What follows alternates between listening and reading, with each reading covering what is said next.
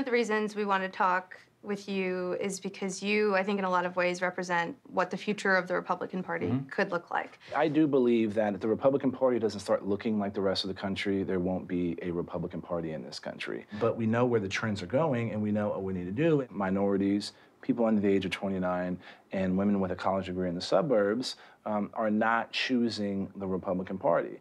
So that's the reality of what we have to do in Texas. And I think I've been the vanguard in this fight by showing how to win one of the, if not the most competitive seat in the United States of America, a 71% Latino district. You just refer to yourself as the vanguard of all of this.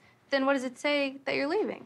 To help it in a different way, right? You know, there's more than one way to help. How do you square that with the fact that the Republican Party is led by President Trump, who you said tweets racist things, calls Baltimore a rat-infested city that no one wants to live in? He's not my boss.